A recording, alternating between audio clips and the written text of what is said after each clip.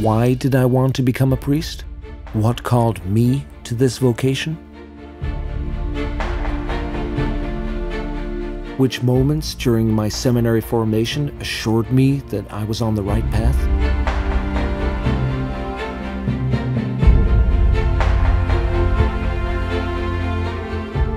Am I happy with my decision?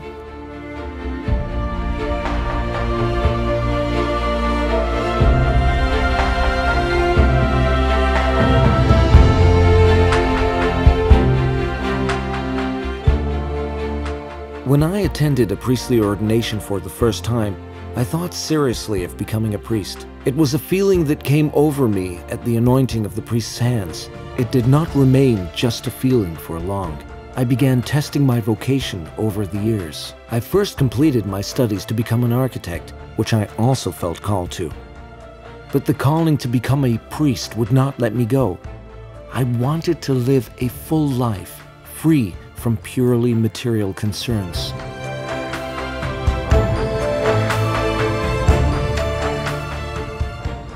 I came to realize my God-given talent for working with young people. That is the talent which I sought to develop. I became dedicated to the idea of caring for children and young people, as sharing their joys, fears, and worries in order to give these youngsters much-needed moral support in their lives. The priest doesn't live in his own little world. His very purpose is to live among people and to serve them. That was my goal and my deepest longing.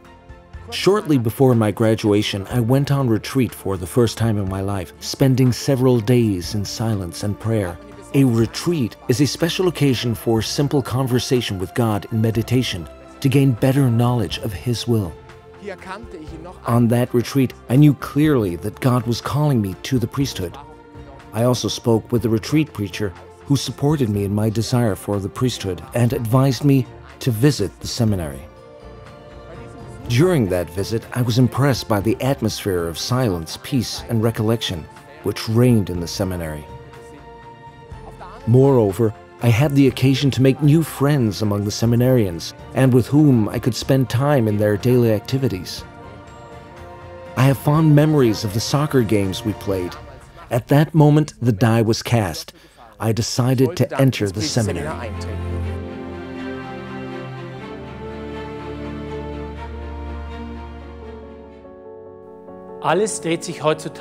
In today's world, everything revolves around man. We see today's priests involved in secular projects, serving as theologians on a committee or as social workers. They are all devoted and committed to their cause, but they have forgotten the most important point. The priest is a man of God. And all these social programs, for all the good they might do, cannot replace the priesthood. And we are being cheated if the faith only brings about mutual understanding and good feelings about ourselves. That is worldly theology. That is feel-good theology.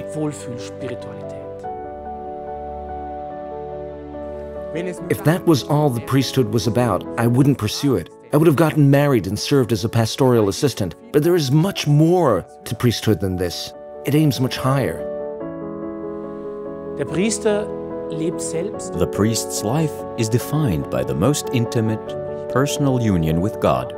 He speaks with God in the name of the Church, and that is the prayer of the breviary, which he prays every day. It belongs essentially to his vocation and is among his basic duties. Through this prayer, the priest himself is filled with the Holy Ghost, or as St. Augustine puts it, "In thee there must burn the fire which thou wouldst enkindle in others." And from this total commitment flows the obligation to celibacy, the unmarried life of the priest. For this reason, the priest plays a central role, especially among the youth. As another Christ, he seeks to enkindle the fire of the Holy Ghost in the hearts of the youth. Therefore, his presence in schools goes far beyond the task of a religion teacher. Through the priest's life and example, he shows the children the ideal of the imitation of Christ. A true priest makes it clear to the young people that Christ was much more than a charismatic social reformer. In order to transform souls through God's sanctifying influence, the priest uses extraordinary means, the sacraments. These are sources of grace and holiness instituted by Christ himself. And the goal of the priest's work is the administration of the sacraments. The ceremony of baptism is not just a time for a family to rejoice over the birth of a new child. At the moment when the priest pronounces the words of baptism and pours water over the head, he gives the child the gift of sanctifying grace, making him a child of God. In the sacrament of matrimony, he brings the couple's marriage vows before God and calls down God's blessings upon the new family. Thus, the priest is the one who gives sanctifying grace. He forms the faithful through the mystery of the sacraments and leads them into closer union with the Sacred Heart of Jesus. The knowledge of God with the deepening of our faith should bring us one step closer to Him. This is all about building up a life-giving contract with God. This is the goal of my priestly office as a mediator. In order to build this relationship between God and man, in order to work effectively as mediator and intercessor, the priest should preach the truths of the faith in his sermons, relying always on God's revelation. Heaven, after all, is the final goal of our earthly life, transformed and exalted by God's grace.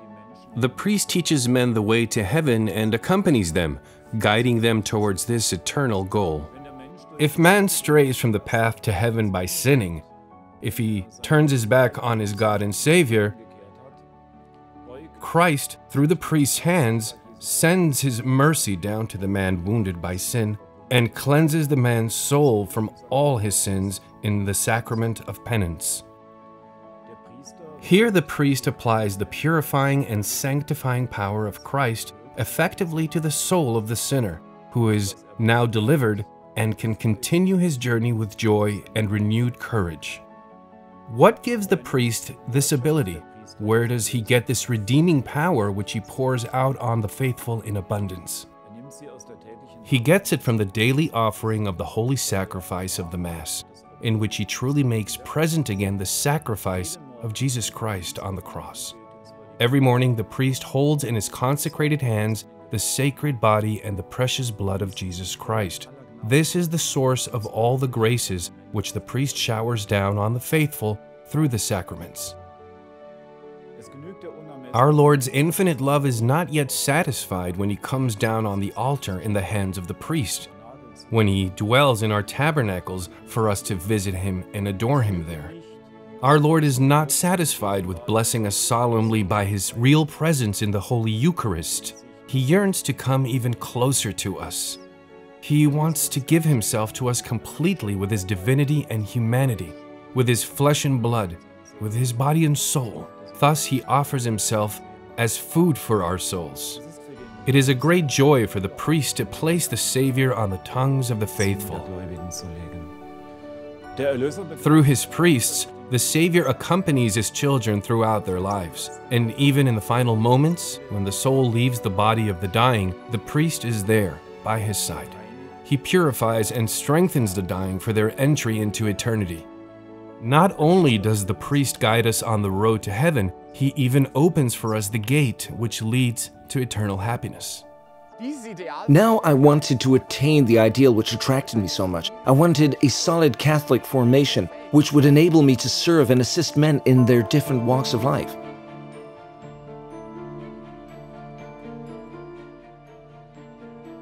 But which moments in the seminary life showed me that I was on the right path?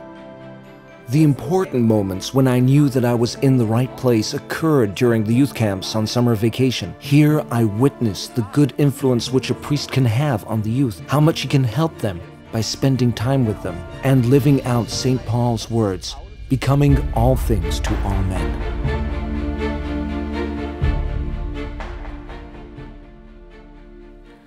V našem semináři In our seminary, I recognized for the first time that being a priest means above all loving the Holy Mass. Offering daily the holy sacrifice to the Heavenly Father, and this is precisely what modern seminaries nowadays view with an entirely different outlook. A Salesian priest once told me that the Church's future no longer depends on the priest, but rather on the faithful, on the laity. But that is a great misunderstanding of the Church's nature, for if there are no more priests, then there is no more Holy Mass. And if the holy sacrifice of the Mass no longer exists, then the Church has lost its meaning entirely, which is also the reason why we find the new Mass unsatisfactory, due to its Protestant spirit.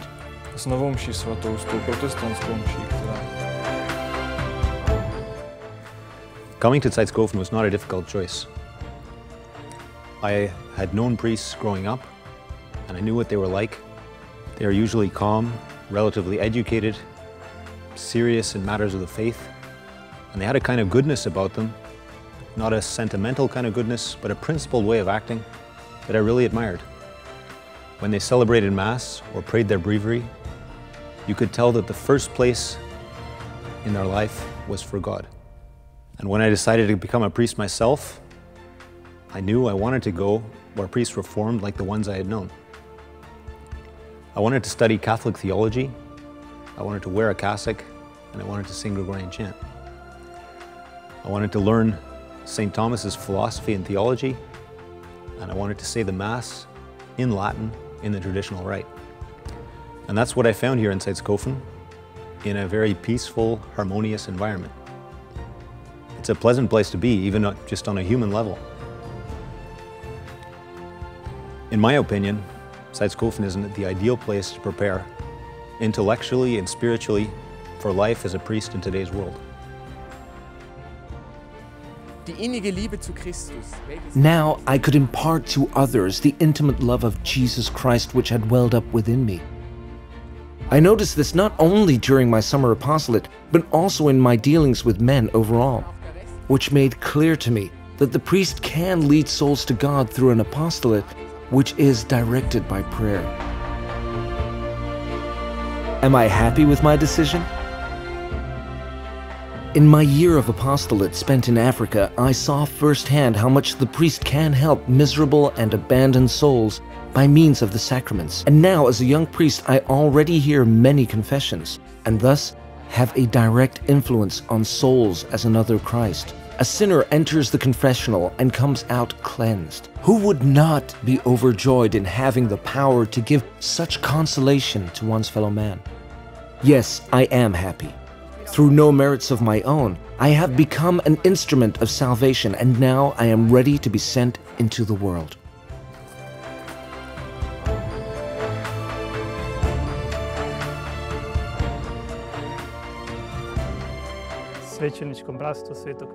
After studying in a diocesan seminary, I joined the Society of St. Pius X because it preserves the Catholic priesthood as it was always practiced in the Church. Unfortunately, this concept is not the basis for priestly formation in the modern seminaries. The formation there is loaded with modernism, a system of ideas which the Church has condemned explicitly. Modernism tends systematically to put the emphasis on man instead of God. This is apparent in all areas of priestly formation and in the priestly life. In the liturgy, in the Holy Mass, the priest is no longer presented as another Christ, who in his very person offers the sacrifice of the cross in an unbloody manner. Rather, he functions as the president of the assembly according to the Protestant idea. In theology, multiple errors are taught. Biblical inerrancy is denied. The Church is placed on the same level as other religions. The priest's role is diminished. With the relaxation of discipline, one of its primary objectives, namely the mortification of evil tendencies, is hardly ever practiced. In spirituality, silence and recollection disappear. In the care of souls, instead of drawing strength from an interior life, instead of relying on the power of God's grace, one relies on merely exterior activities. Thus, the priest's role is reduced to that of an organizer or a social worker. Therefore, whoever wants to become a mediator between God and man cannot condone this program which dilutes the faith and destroys the priest's identity. May he stay on the road which the Church has always followed, by his fidelity to her unchanging tradition. This tradition is a guarantee for the preservation of the faith, for the renewal of the Church, and this is especially brought about by the renewal of the priesthood.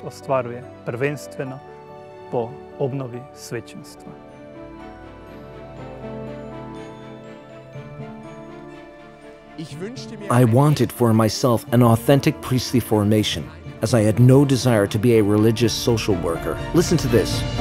The Archbishop of Saint-José in France said in November 2013 that in his 20 years as a bishop, he had buried 120 priests, whereas he had ordained only one deacon to the priesthood. This tremendous decline didn't worry him, since just this year he has appointed several lay ministers in his diocese.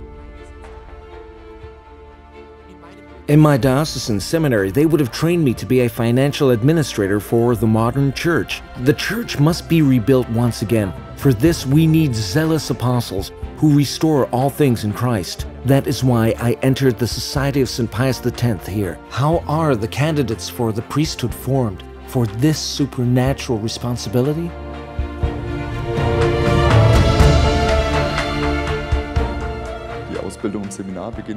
The formation in the seminary begins with the so-called year of spirituality. Here we lay the foundation for the entire spiritual life of the future priest. His life revolves more and more around all the spiritual duties, which he will have later on. For instance, daily mass, weekly confession, spiritual direction, daily recitation of the rosary, reading of scripture, spiritual reading, and of course also the daily chanting or recitation of the divine office. For all of these are obligations that will accompany him for the rest of his life. But he also becomes acquainted with the theoretical foundations of the spiritual life. With these in mind, he takes a course in ascetical and mystical theology, and thus becomes more familiar with the path to God, on which all the saints have traveled. And that is something entirely different from empty prayer formulas or simply feel-good religion. In liturgy class, we introduce him to the ceremonies of the Church's yearly cycle and of the holy sacrifice of the Mass. And in Gregorian chant class, we present to him the history and theory behind Gregorian chant while training him to sing it properly. Furthermore, we give him a serious introduction to Holy Scripture, and in the course known as Acts of the Magisterium, he becomes well acquainted with the most important documents of the popes and councils from the last 200 years, which address above all the problems of the modern world, which are felt in the Church of today. On this point, it is impressive to notice the insistence with which the popes warned us against the very dangers which today are proposed to us as solutions, and how clearly they foresaw the problems which we are fighting against today. A high point of the year of spirituality is the solemn ceremony of the taking of the cassock. After 4 months, the seminarian receives his cassock, and from then on he will give witness to our Lord Jesus Christ by his mere presence.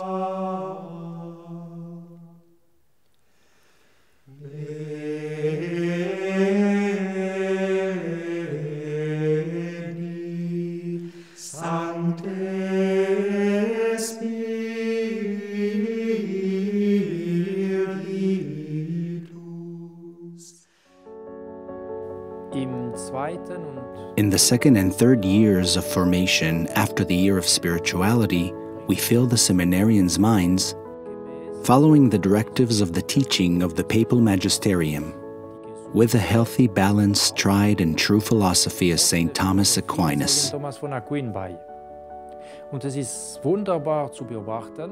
And it is wonderful to observe the seminarians thinking more and more clearly. How much their common sense opens up and develops through contact with this realistic, objective philosophy. How quickly they learn to think outside the box. How they develop the ability to make distinctions and to see the different sides of a question. und ihre Fähigkeit zu einer differenzierten Erkenntnis sich entfaltet. In the first semester, a historical introduction to philosophy directs their gaze upon the world of ideas and their influence on history of different countries. Auf die Völkergeschichte. Die Logik stärkt Logic strengthens their intellect and trains them to work according to a method which is firmly rooted in reality. With cosmology and the philosophy of nature, with psychology, they acquire the knowledge of what things are. Living and non-living beings, but mainly human beings. With their immortal souls which direct them to the knowledge of the truth and the love of the good. mit seiner unsterblichen Seele, die ihn auf die Erkenntnis des Wahren und die Liebe des Guten ausrichtet. Im dritten Semester In the third semester in metaphysics, the most basic truths are proven, which hold together the entire body of natural knowledge. zusammenhalten. And to complete their formation in philosophy, we teach them ethics, with extensive treatment of the basic principles which govern human actions on the natural level. Alongside the study of philosophy, the seminarians take a course in apologetics, where they receive a scientific demonstration of the credibility of dogmas. And in the next year, with ecclesiology, we impress upon them the traditional teaching on the nature of the Roman Church. Die traditionelle römische Lehre über die Kirche. The sources for all this are primarily the magisterium, namely the First Vatican Council, and papal encyclicals such as Satis Cognitum and Mystici Corporis. But we also study the great theologians like Cardinals Bilot and Franzelin and Fathers Garrigou, Lagrange, and Zappalena. The fact that the new ecclesiology, with its modernist idea of the Church, constitutes a novelty and a break with the tradition of the Church is clearly proven by the study of these sources. Dieser Quellen klargemacht.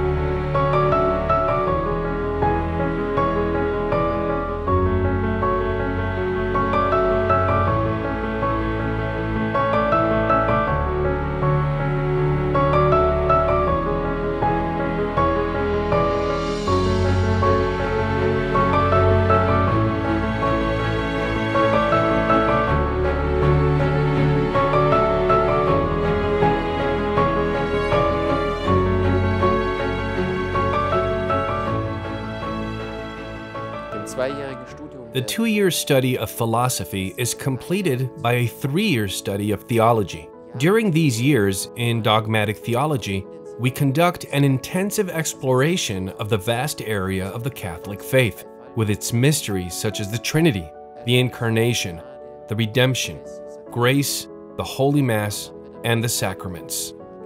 For our guide, we have St. Thomas Aquinas, who for centuries has been recommended by the popes as teacher and master of theology and received the title of common doctor. And of course, there follows an in-depth analysis of opinions taught in modern theology. In moral theology, we cover first of all the foundations of Christian morality. Under the guidance of St. Thomas Aquinas, we developed a positive outlook on moral theology, far from any false casuistry or exaggerated focus on sin. A sound knowledge of moral theology is a prerequisite for the administration of the Holy Sacrament of Confession and for moral guidance. Incidentally, the development of modern technology and modern medicine poses new problems. To these problems, such as the use of artificial feeding tubes or the prolongation of life by machines, Catholic moral principles must have a ready answer.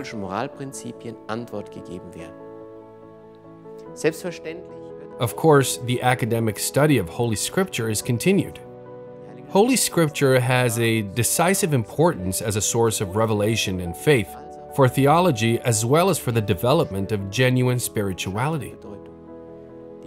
In our modern hectic age, the priest's intimate union with God makes him a solid rock amidst stormy seas. In pastoral theology, there follows then the practical introduction of our seminarians to the care of souls. This program includes rhetoric, homiletics, pastoral care of different groups and walks of life, and the teaching of the faith through catechism. As supplements to all this, we have guest lectures or seminars, such as special instructions by doctors on dealing with emotionally disturbed persons. Other seminars are devoted to the topics of leadership, organization, time management, or crisis management. Thus, our seminarians are well prepared for the pastoral needs of souls in our time. The study of canon law is likewise indispensable. Church law furnishes the Church's social bodies with the proper guidelines. These guidelines are based on charity, grace, and the salvation of souls, which at the same time facilitates the orderly development of church life and the individual believer. The priest's every activity in the church is bound up with law, rights, and duties. Liturgy classes help to deepen the seminarian's knowledge of and love for the church's rites and ceremonies. These are not just empty rituals, but rather a genuine expression of the church's tender love for God and Christ, her spouse. In addition, lectures on church history are likewise continued. History is a great teacher, which holds many lessons precisely for our time and on how we must overcome the crisis in the church.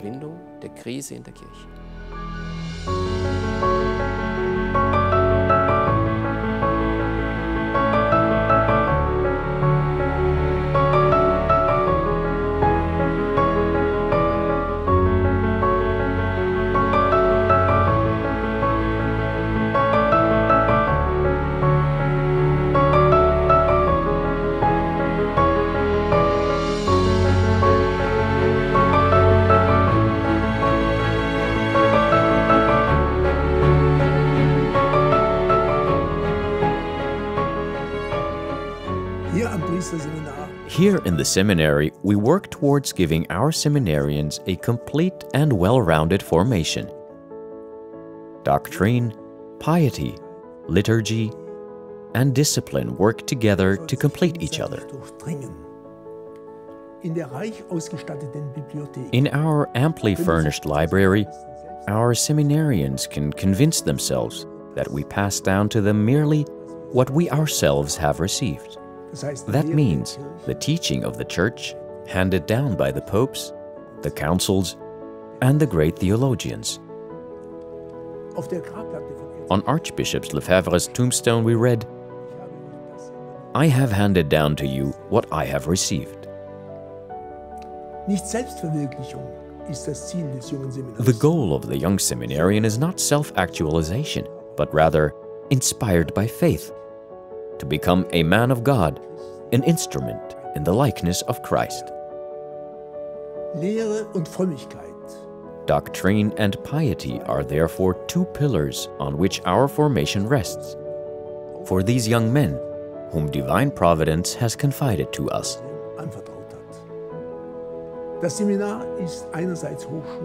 The seminary is on the one hand a monastery, and on the other hand a university. Our formation rests on both of these columns, but these two pillars must be accompanied by the traditional liturgy. The Holy Mass, as a real sacrifice of adoration and praise, of thanksgiving and propitiation, and of petition. Without the traditional liturgy, priestly formation is doomed to failure.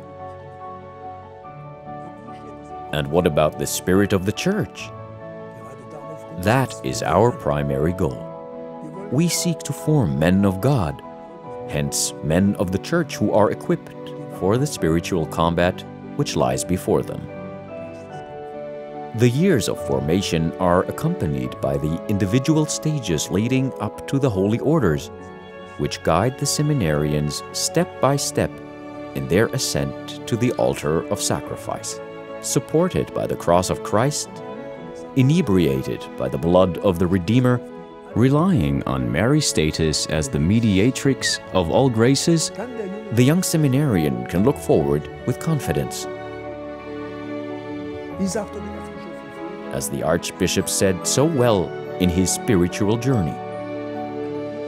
A priest enlightened by faith and filled with the virtues and gifts of the Spirit of Jesus can convert numerous souls to Jesus Christ, raise up vocations, and transform a pagan society into a Christian society.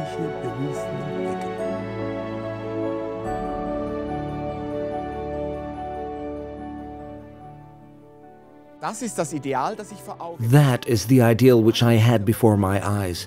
I wanted to be that kind of priest, simply Catholic. That means traditional. Therefore, a priest who has received the mission from God to save the souls of countless men. The salvation of souls is my highest goal as a priest. I can achieve this goal by declaring the good news of the Catholic faith to men, by giving them the sacraments. But the deepest way to reach this goal is by offering the holy sacrifice of the Mass, the source of all graces and the highest expression of adoration and praise, of propitiation, of thanksgiving, and of petition.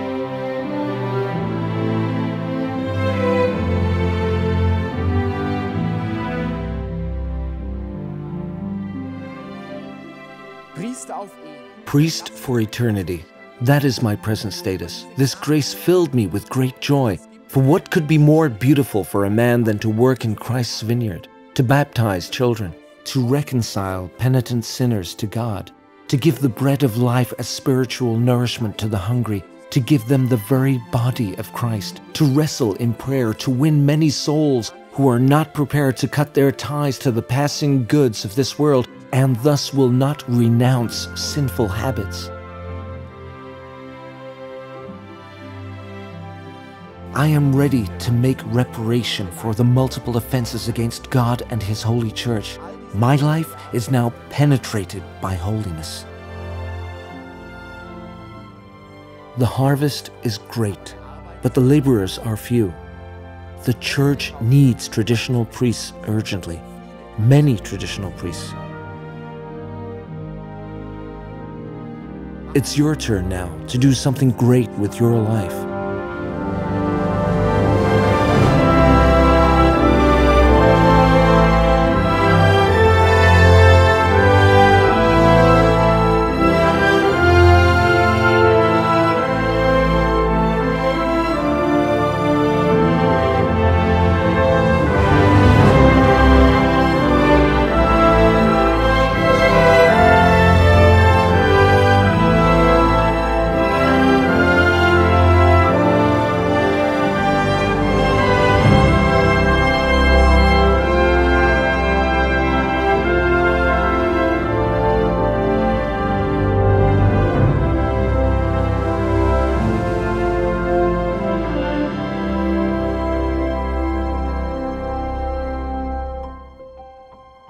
"45 years after the founding of the SSPX, it comprises 600 priests, 200 seminarians, 380 religious workers working together with 30 religious communities. It is active in 70 countries, runs 6 international seminaries and over 100 schools. The SSPX is therefore a living branch of the Church."